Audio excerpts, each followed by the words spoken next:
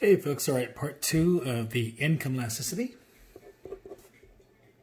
So again, we've looked at the responsiveness of consumers when your income changes and what happens, how fast elastic or how slow inelastic is your response when your income changes.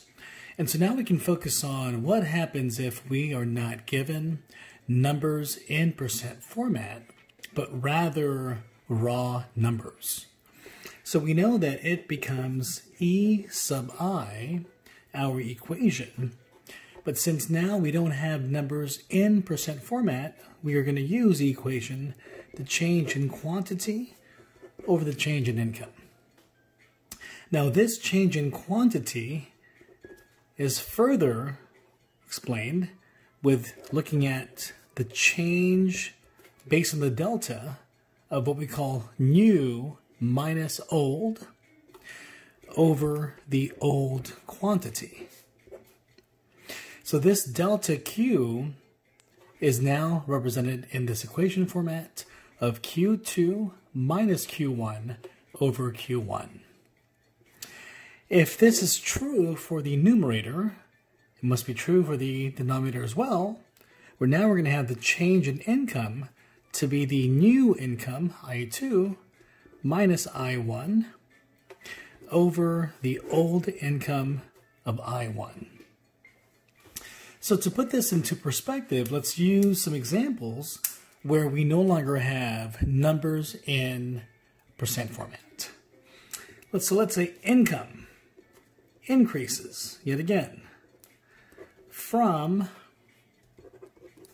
$100 per week to $300 per week, thus decrease consumption of whatever good from 5 to 2 goods. What is the income elasticity?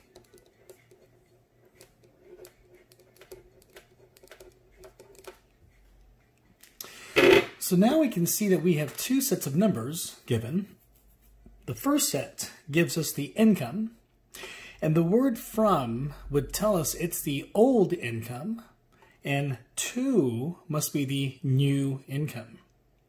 At the same time, we can see that we have another set of numbers, which represents the quantity of goods consumed from 5 to 2.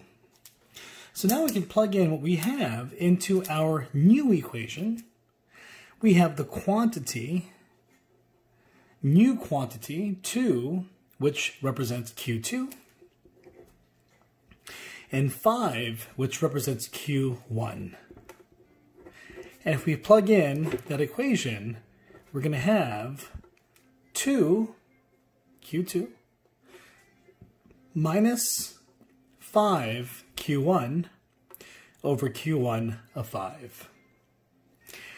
Now for income, same thing goes. Here we have $100 as our old income, and $300 as our new income. Now we can put $300 as I2 minus $100 for I1 over $100 for I1. And once we have the equation set up, now all we have to do is just divide. Let's go ahead and divide the numerator. We get a negative 3 over 5.